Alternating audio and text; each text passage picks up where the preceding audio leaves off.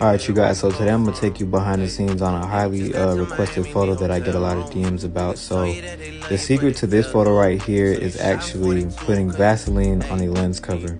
So for this photo, as you can see right here, I'm applying Vaseline to the UV filter. And so what that does is it gives these photos a very, very dreamy look, as you can see. And with it, I have a 2 light setup, my key light with a beauty dish, and my hair light has a purple gel on it. And I also shoot tethered in studio, so I can see exactly what I want. And last but not least, you can't forget your photographer stance. And here's the final product.